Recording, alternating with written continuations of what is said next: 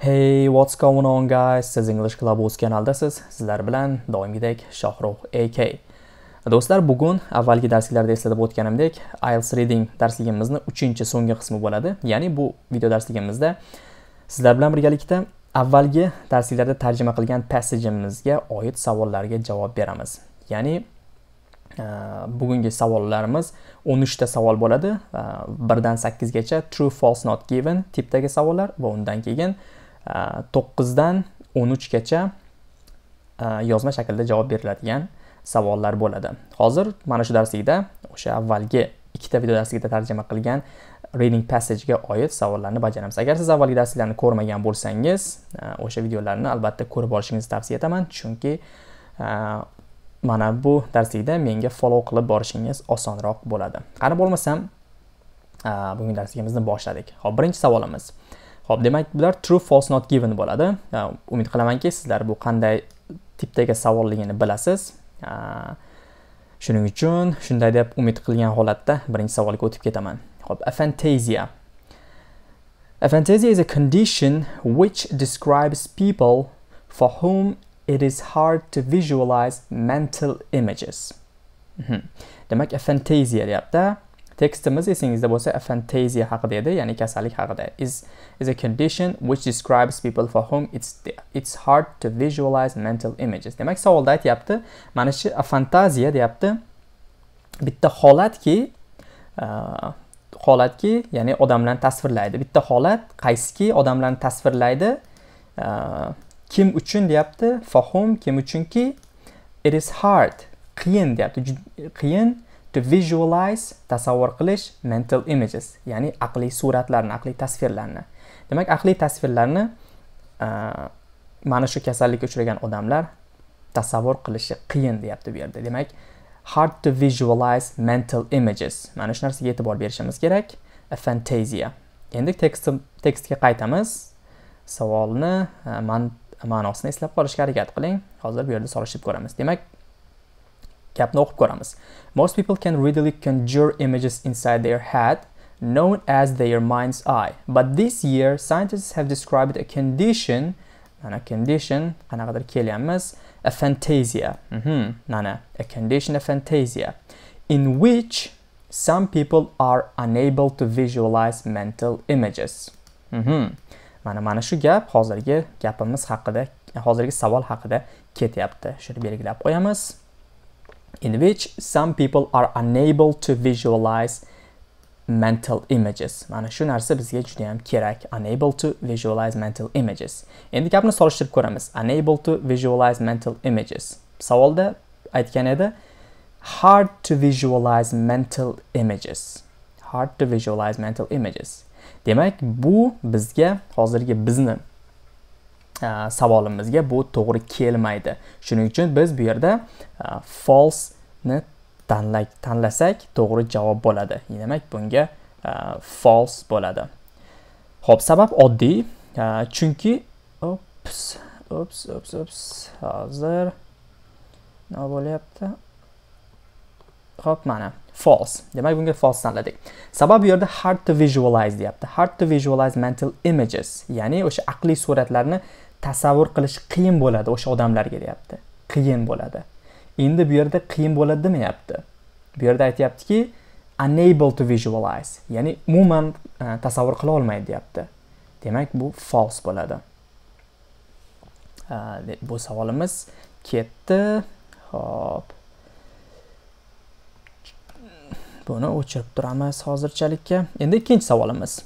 Neil Kenmure was unable to count sheep in his head. Xo'p, esingizda bo'lsa, o'tgan safar tarjima qilganimizda xuddi mana shu gap bor edi. Neil Kenmure was unable to count sheep in his head. Demak, count sheep haqida gap ketyapti. Sheep haqida gap ketyapti. Tepaga qaytamiz. Xo'p, davomidan o'qib ketamiz. Ko'pincha IELTS bajargan paytingizda, IELTS reading qilganingizda savollar ketma-ketlikda keladi. Ya'ni bitta savolga javob berganingizdan keyin keyingi savol ko'p holatlarda o'sha javob berganingizdan pastda bo'ladi. Tepaga qaytib chiqmaysiz. Ko'p holatlarda demak pastki qismda bo'ladi. Demak, davom etamiz. Neil Kenmure, demak bizga mana shu odam kerak edi. Neil Kenmure from Lancaster has always had a blind mind's eye. He knew he was different even in childhood. My stepfather, when I couldn't sleep, told me to count sheep. Count sheep, mana. And he explained what he meant. I tried to do it and I couldn't. Demak aytayapti, men harakat qildim, lekin sanay olmadim deyapti. I couldn't, men qila olmadim. Demak bu yerda told me to count sheep and tried to do it and I couldn't. Demak uni o'gay otasi qo'ylarni sanashni aytibdi, uxlay olmagan paytda va u harakat qilib ko'ribdi. Ya'ni Neil Kenmure gapiryapti bu yerda. Harakat qilib ko'ribdi, lekin qo'lidan kelmabdi. I couldn't, he says. Ya'ni Neil Kenmure aytayapti. Endi savoliga qaytib tushib ko'rsak, hop, Neil Kenmure was unable to count sheep in his head. Demak bu to'ppa-to'g'ri bo'ladi. Hop, sabab hozirgi tekstdagi gap mana shu bilan bir xil turibdi. Hop, davom etamiz. Umid qilamanki, tekstni u yoq bu yoqqa yurg'izishim ko'zingizga qanaqadir nagruzka bermayapti. Boshqa ilojim yo'q. Tepaga pastga tushib chiqib qilishim kerak. Hop. 3-chi savolimiz. People with aphantasia struggle to remember personal traits and clothes of different people. Demak aytayapti, people with aphantasia struggle to remember personal traits. Demak remember personal traits and clothes of different people. Demak savolda aytayapti, mana shu fantaziya bilan kasallangan odamlar aytayapti. Shu fantaziyalik odamlar, mana shu kasallik bor odamlar struggle, qiynaladi deyapti.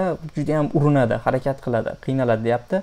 To remember, eslashga, personal traits. Demak o'sha shaxsiy qanaqadir o'ziga xos odamlarning bir shaxsiy o'ziga xosliklarini, personal traits and clothes, kiyimlarni of different people, turli xil odamlar. Demak turli xil odamlarni, demak o'ziga xosligini va kiyimlarini eslashda qiynaladi deyapti. Shu fantaziya bilan kasallangan odamlar.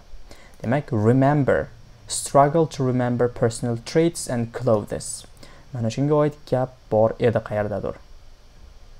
Hozir ko'ramiz.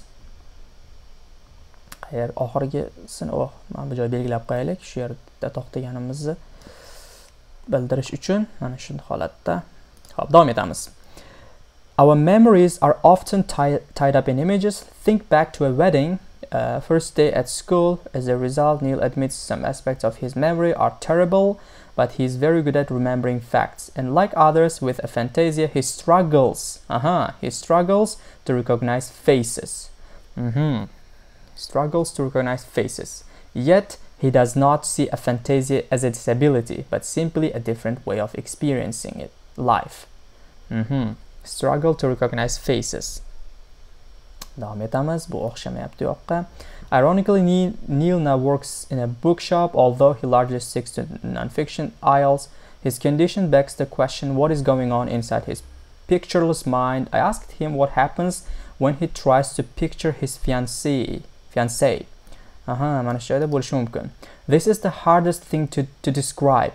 What happens in my head when I think about things. He says, when I think about my fiancée, there is no image. But I'm definitely thinking about her. I know today she has her hair up at the back. She's brunette. But I'm not describing an image I'm looking at. I'm remembering features about her. That's the strangest thing, and maybe that is a source of some regret. Hop. Savolga qaytamiz. Bitta shu yergacha o'qib, qanaqadir o'xshash joylar kelyapti-yu. Kelgan savolimiz 3-chi savolida people with aphantasia. People with aphantasia struggle to remember personal traits and clothes of different people. Hop, bu narsa haqida gap ketmagan. Demak, bu not given bo'ladi. Bu yerda bir faqatgina o'sha bitta odam o'zi haqida gapiryapti, ya'ni o'zi fiancé o'sha bo'lajak turmush o'rtog'ini haqida faktlarni eslashi shu haqida gap ketyapti, lekin mana shu odamlar in general, ya'ni all people with a fantasia, ya'ni o'sha in general mana shu fantaziyaga uchragan odamlar personal traitlar bilan clotheslarni eslashda qiynalish haqida gap ketmagan. Bu not given bo'ladi biz uchun. Xo'p, not given. Not given. Xo'p, not given. Yana ozgina o'qib ko'rsak bo'ladi asli. Boshqa mavzuga qani.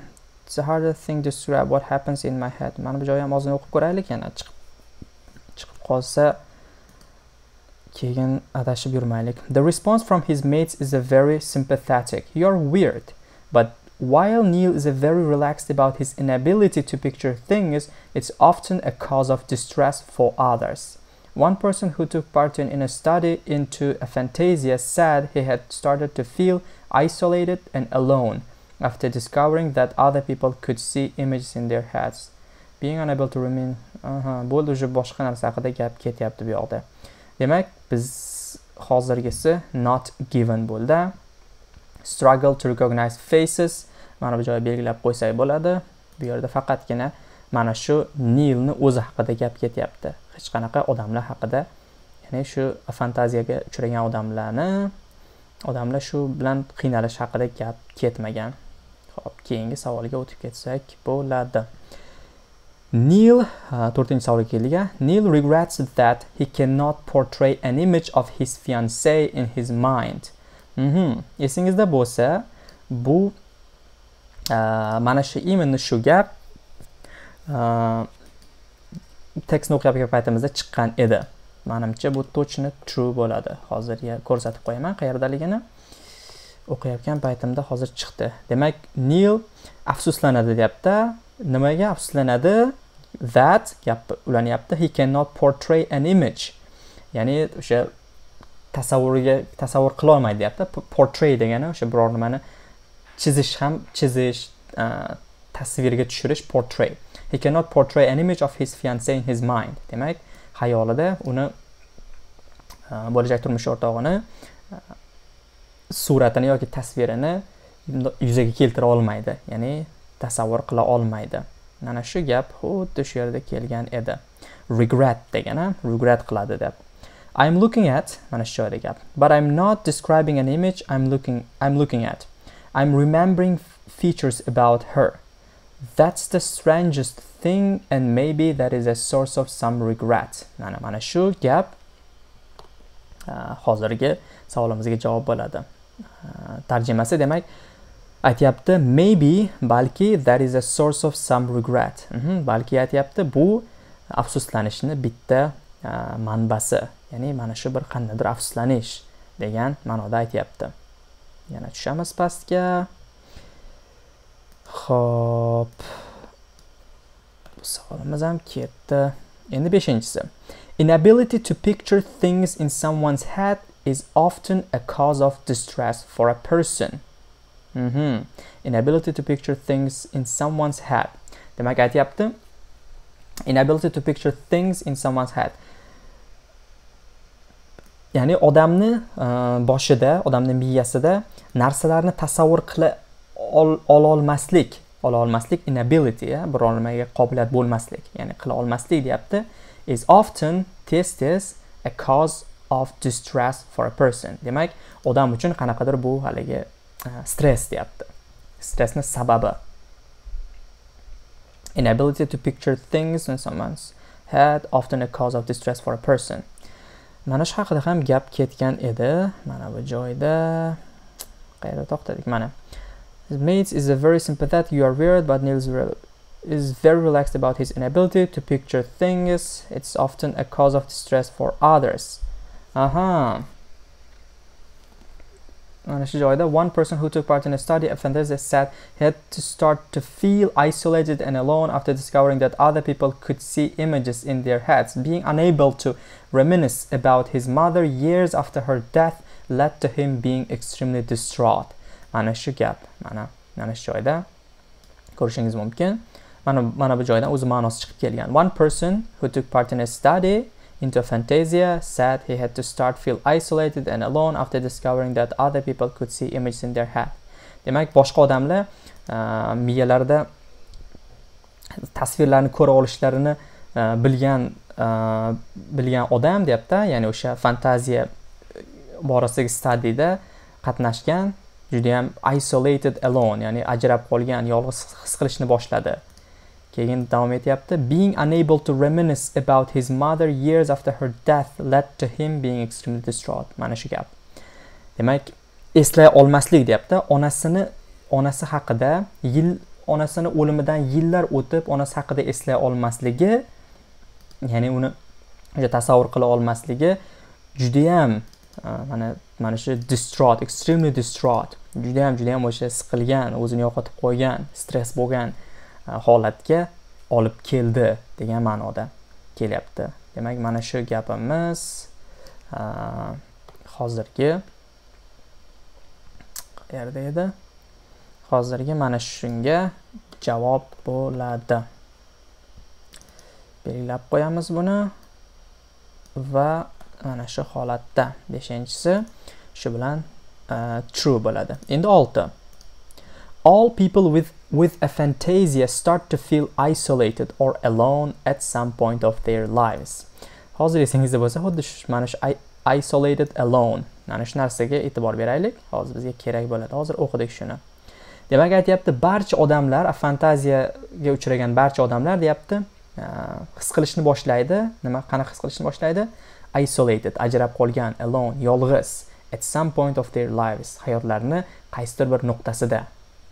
Endi xuddi avvalgi savolga javob topgan joyimizda mana shu joy bor edi. Mana.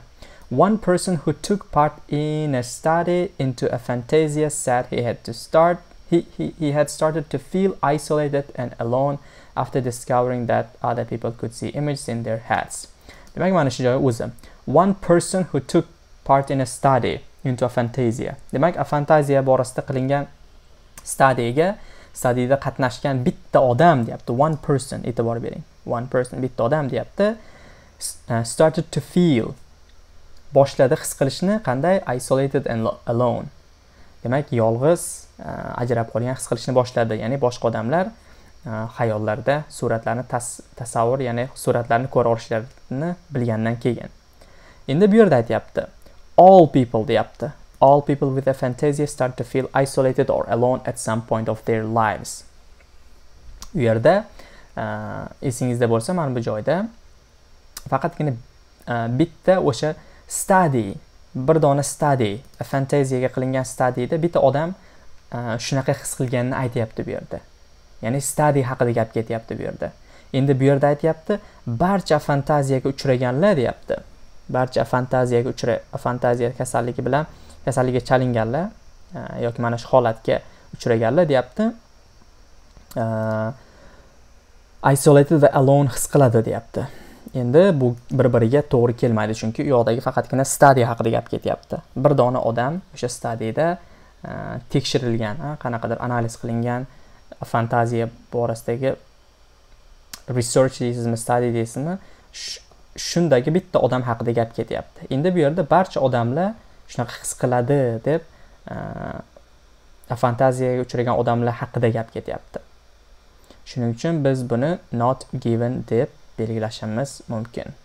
Ya'ni not given bo'ladi. Xo'p. Endi 7-savolimiz. Lauren Bird's career depends on her imagination. Lauren Bird's. Demak, mana shu odamni topaylik oldin. Aytyapti, bu yerda karyerasi, Lauren Bird'ning karyerasi depends on, bog'liq deyapti, her imagination, uni tasavvuriga. Lauren Bird, mana shu odamni topaylik, Lauren Birdni. Mana shu joydan ko'ramiz. At the other end of spectrum is children's book illustrator Lauren Bird, whose work on the fairytale series will be familiar to many 6-year-olds. Her career relies on the vivid images that leap into her mind's eye. Bo'ldi, mana shu gapni o'zi bizga yetarlik. Demak, shu yerda aytayapti, mana o'zi Lauren Beard haqida gap boshlandi. Lauren Beardni tasvirlab kelyapti va her career deyapti. Uni karyerasi relies on. Rely on, depend on bilan ma'nosi sinonim. Ya'ni sinonim so'zlar. Relies on bog'liq deyapti. The vivid images, ya'ni tiniq tasvirlar that leap into her mind's eye. Demak, mind's eye bu o'sha imaginationni boshqacha qilib tasvirlash. Imagination bilan sinonim phrase. Demak, shunda bizniga mana bu albatta true bo'ladi. Ya'ni to'ppa to'g'ri. Xo'p, bu ham bo'ldi. Xo'p, endi keyingi 8-savol. The author met Lauren Beard when she was working on a comedy scene in her next book. Demak, aytayapti author deyapti, met Lauren Beard. Mana shu demak author Lauren Beard bilan uchrashgan haqidagi joy topishimiz kerak hozir. Gapni tarjima qilib olasak, menimcha yaxshi bo'ladi. Demak, uchrashdi deyapti. Uchrashdi Lauren Beard bilan qachonki she was working on a comedy scene. Demak, komediya sahnasida, u komediya sahnasida ishlayotganda, komediya sahnasi ustida ishlayotganda, ya'ni in her next book, keyingi kitobini komediya sahnasi ustida ishlayotganda Lauren Beard bilan uchrashdi. Kim uchrashdi? Author, ya'ni yozuvchi. The author met Lauren Beard. Demak, mana shu yozuvchi Lauren Beard bilan uchrashgan joyini topaylik. Xo'p, mana when I met her in her box room studio in Manchester, she was working on a dramatic scene in the next book. Bo'ldi, mana shu gapni o'zi yetarli. Demak, met kelyapti. In her box room studio in Manchester, she was working on dramatic scene in the next book. Endi dramatic scene nima bo'ladi? Dramatic scene mana bu 8-savolga qaraydigan bo'lsak, dramatic bilan comedy teskari narsalar. Dramatic comedyni teskarisi bo'ladi. Shuning uchun bunimiz false bo'ladi. Bu yerda berilgan savolda aytayapti, comedy scene da ishlayapti deyapti. Comedy scene ustida ishlayotgan edi. U yoqda esa dramatic scene. Shuning uchun false bo'ladi. Xo'p, endi 9dan 13gacha. Mana bu yoqda yana 5 ta savolimiz qoldi. Menimcha bular yoziladigan savollar true, false, not giving nisbatan ancha osonroq. Endi shartini o'qib olaylik. Write no more than 2 words from the passage for each answer. Demak, har bitta javob uchun no more than 2 words. Ikkita so'zdan ko'p bo'lmaslik kerak deyapti. Bitta so'z yoki ikkita so'z. Mana shu narsaga e'tibor berishimiz kerak. Xo'p, boshladik. 9. Only a small fraction of people have imagination as nimadir so'z as Lauren does. Xo'p, mana shu haqida gap ketgan edi o'tgan safar tarjima qilganimizda. Demak, bu yerda aytayapti, faqatgina juda ham kichkina qismi, odamlarning kichkina qismi have imagination, tasavvuri bor. Dek, kimdek deyapti? Nimadir mana bu joyda nimadir so'z dek Lauren does, ya'ni Lauren does dagidek degan ma'noda. Lauren does da bordagi Lauren does ni imaginationi dek degan ma'noda kelyapti. Demak, xo'p, as Lauren does. A small fraction of people have imagination. Xo'p, bu yerda e'tibor berishimiz kerak bo'lgan so'z, e'tibor bersangiz as Lauren does. As kelyapti. Mana shunga o'xshash, mana shuni o'zi, mana shu grammatika bo'yicha kelgan bo'lishi ham mumkin tekstda as yoki xuddi shunga o'xshagan grammatika bo'yicha kelgan. Demak, solishtirgan holatini topishimiz kerak. Laurenga solishtirgan odamlarning imaginationini Laurenga solishtirgan joyini topishimiz kerak. Men eslayapman, o'tgan safar tarjima qilgan joyimiz qayerda edi? Mana bu joyga kelishimiz mumkin. Not many people have mental imagery as vibrant as Lauren. Mana shu joyni o'zi yetarli. Or as blank as Neil. Bizga Lauren kerak edi. Mana ko'ryapsizmi, grammatika bir xil kelgan. As vibrant as Lauren. Demak, aytyapti not many people. Ko'p odamlar, unchalik ko'p odamlar emas degan ma'noda. Not many people. In the small fraction of people ham kamgina odamlar. Not many people, ko'p odamlar emas. Ya'ni kam odamlar degan ma'noda. Have mental imagery as vibrant. E'tibor bering, asning o'rtasida kelayotgan bizga kerak bo'lgan so'z vibrant so'zi. Shuni copy qilamiz va mana bu joyga olib kelib so'zni qo'ysak vibrant. Mana shu so'z bizga kerak bo'ladi. Demak, only a small fraction of people have imagination as vibrant as Lauren does. Mana shu 9 bo'ladi. Endi 10-chisi. Hyperphantasia is nimadir so'z? To fantasia. A fantasia. Endi bizda bu yer hyperphantasia haqida gap ketgan joyni topsak bo'ldi. Demak, giperfantaziya fantaziyaga nimadir deyapti. Ikkitasini solishtiryapti. Demak, hyperfantaziyani topsak bo'ldi. Qaytamiz orqaga yana. When she reads text from when I met her. Belgilab qo'yaylik, mana bu joy belgilab qo'yaylik. Keyingi savolni olib ketishimiz oson bo'ladi. Xo'p. There are two extremes of visualization. Adam Zeman, a professor of cognitive and behavioral neurology, wants to compare the lives and experience of people with a fantasia and its polar opposite hyperphantasia. Mana shu joyini o'zi bizga yetarli. Demak, a fantasia and its polar opposite hyperphantasia. Demak, bizga kerak bo'ladigan so'z polar opposite, ya'ni teskarisi, polar opposite. Mana shu so'z kerak bizga. Polar opposite. Endi bu yerga kelsak, hyperphantasia is polar opposite to a fantasia. So'zni qo'ysam, ma'nosini ko'rishingiz mumkin.